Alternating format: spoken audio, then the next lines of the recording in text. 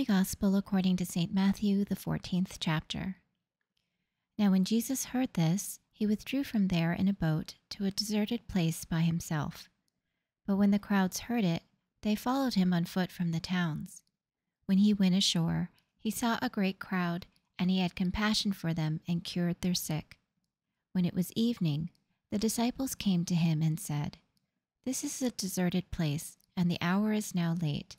Send the crowds away so that they may go into the villages and buy food for themselves." Jesus said to them, "They need not go away. You give them something to eat." They replied, "We have nothing here but 5 loaves and 2 fish. And he said, "Bring them here to me." Then he ordered the crowds to sit down on the grass. Taking the 5 loaves and the 2 fish, he looked up to heaven and blessed and broke the loaves and gave them to the disciples, and the disciples gave them to the crowds. And all ate and were filled, and they took up what was left over of the broken pieces, 12 baskets full. And those who ate were about 5,000 men, besides women and children. The Gospel of the Lord.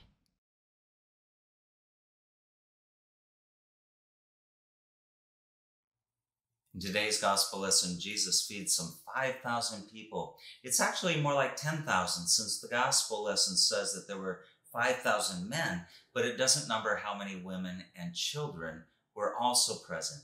It's the only miracle of Jesus recorded in all 4 gospels, and in 2 out of the 4 gospels, it appears twice, actually, with slightly different details. And so what is it about this particular miracle of Jesus that deserves so much attention? Well, certainly, this feeding narrative contains the most obvious of points, that Jesus, the one who provides the mass meal, is himself the very bread of life. John's gospel, this story, says that specifically. Just as our bodies need food to live, so our very souls must feed on Jesus as the source of all life. Well, there's another take on the story that also is a good point. The disciples come to Jesus and they state the dilemma. "Jesus, it's dinner time, and these people are hungry. Send them into the village so they can eat." And Jesus says to them, "You feed them." Well, it's a simple extraction then to hear the words of Jesus to you and me, telling us to do things as his people, as a church, things that are seemingly impossible, and yet even against formidable, if not impossible odds, we are to go out and do just that. How often in the church do we dismiss an idea simply because we have decided it is too big of a job for us to accomplish? Jesus says, go do it anyway and see what happens. There are hungry people in the world. Feed them. Jesus directs us. But Lord, we can't possibly take on such a task. There are just too many. It's too overwhelming. Jesus says, don't let the impossible enormity of a task stop you from ever trying.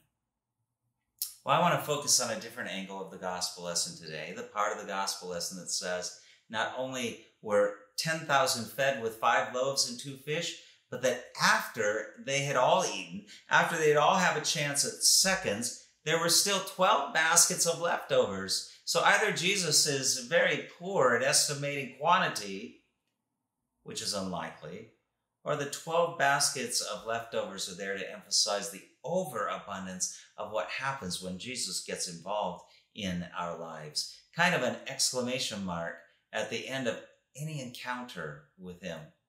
And so let me just throw out a simple and obvious couple questions. Where did all that food come from? How did Jesus take a small sack of food and turn it into the largest buffet the world has ever known? Well, at the very least, the how of it should pique our interest. And while we may conclude that it doesn't really matter how Jesus accomplishes this, just that he did, we can still take the story and, applying it to our own lives, ask a few questions. Does Jesus still perform miracles today? Does Jesus still perform miracles in my life? And if so, then why don't I notice them? Are there miracles just as profound as the feeding of the 5,000 plus including the overtop conclusion of 12 baskets of leftover? Is all that going on right now in my life and I'm just not noticing it? For if Jesus is present here and present with me, as I hope and believe he is, when I walk out of here, I want to believe that he is in my life, acting in the same way that he has acted in our gospel lesson today. So what if God's miracles are all around us? That not a single day goes by in your life or mine that God isn't working some sort of miraculous power. Amazing things are happening right under our spiritual noses and under our physical noses too. And just because we may not be aware of such things, it doesn't mean they aren't actually taking place. So I want to offer you two ideas, or a couple ideas, that will help you become more available to the miracles that God is performing in your life. First, don't confuse miracle with magic. What Jesus did on that hillside of our gospel lesson, it had nothing to do with abracadabra or hocus pocus. He didn't speak some divine incantation over the bread. He simply blessed it. Miracle involves openness to what we refer to in faith language as mystery.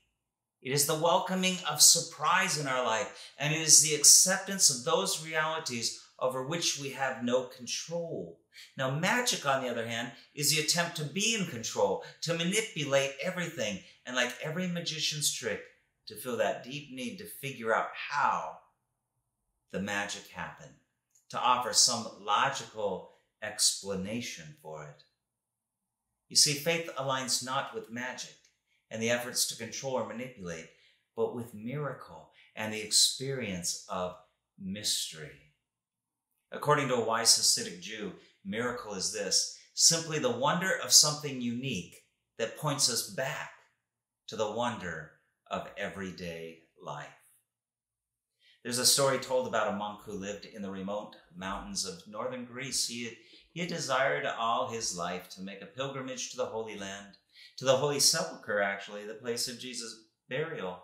And what he wanted to do is he wanted to get there, and he wanted to walk 3 times around the Holy Sepulchre. He wanted to kneel and then to return home a new person. Gradually through the years, he saved enough money, what money he could, begging in the villages nearby, and finally, near the end of his life, he had saved enough, set enough aside to begin his trip. And so he opened the gates of the monastery, and with staff in hand, he set out with great anticipation on his way to Jerusalem. But no sooner had he left the cloister that the monk encountered a man in rags, sad and bent to the ground, picking herbs. "Where are you going, sir?" the man asked. "To the Holy Sepulchre, brother. By God's grace, I shall walk 3 times around it, kneel, and return home a different man from what I am." "Well, how much money do you have to do that?" inquired the man. £30, the monk answered. "Give me £30, said the beggar. "I have a wife and hungry children. Give me the money. Walk 3 times around me, and then kneel and go back into your monastery." Well, the monk thought for a moment, scratching the ground with his staff, and then he took the £30 from his sack, and he gave the whole of it to the poor man. He walked 3 times around him, he knelt, and he went back through the gates of the monastery. He returned home, a new person, of course, having recognized that the beggar was actually Christ himself, not in some magical, far-away place, but right outside his own monastery door, mysteriously close, in his own backyard. In abandoning his quest for the remote, the special, the somehow magical, the monk discovered a meaning far more profound in the ordinary experience closer to home. All that he had given up came suddenly rushing back to him with a pure joy that he had not anticipated. You see, asking God to perform some sort of magic in our lives is to miss the miracles already present around us. We find miracles only when we stop looking for magic. We find miracles when we begin to see all of life as mystery, not mystery to be solved, but mystery to be lived. And then secondly, here's another way to make yourself more available to the miracles that surround you. Expect what you expect. The expectations of the large crowd when they first heard that Jesus had in mind to feed them, those expectations must have been pretty low. For when the disciples produced only 5 loaves of bread and 2 small fish, there must have been those who concluded that they were glad they weren't very hungry, because, honey, 5 loaves and 2 small fish are not going to go very far. And yet that crowd on that hillside gathered with great expectations of this Jesus. They had heard about him. They had traveled far and wide to see and to hear this Jesus. And the reason they were there in the first place was because they had come to associate Jesus with some extraordinary things. He had healed their sick. He had this uncanny way of getting them to think about the potential of their lives. And more than anything else, they sensed in him a compassion unlike any other for the hurt and the brokenness that they were experiencing. The people on the hillside that day had learned to expect great and unusual things from this Jesus. And one of the reasons why he was able to satisfy them was because they approached him with such great expectation. Well, some of us have given up expecting anything from Jesus. There's nothing we long to receive from God.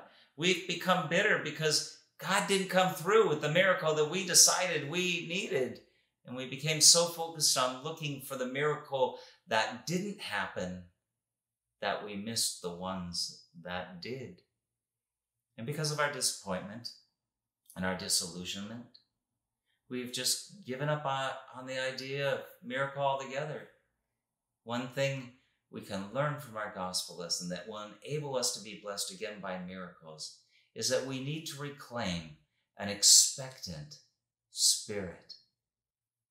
If we need physical or spiritual sustenance, we need to come before Jesus, expecting that these needs will be met. If it's comfort in the midst of grieving or in the midst of trauma that we're after, then we need to come expecting that that's what we'll receive. And if we're seeking forgiveness or renewal, then we need to come to God expecting that God is ready and willing and able to deliver that which we need. Oh, it's true. Often a miracle will come in other ways than we could ever have imagined, but we go expecting the God of faithfulness will be faithful even to us.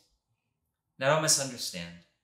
I'm not saying that the miracles of God happen or don't happen depending on our attitude, but our attitude or our expectation of God's miracles in our lives will most certainly make us available to experience the miracles when they do come.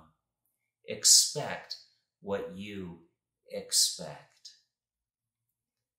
Let me close with one last story.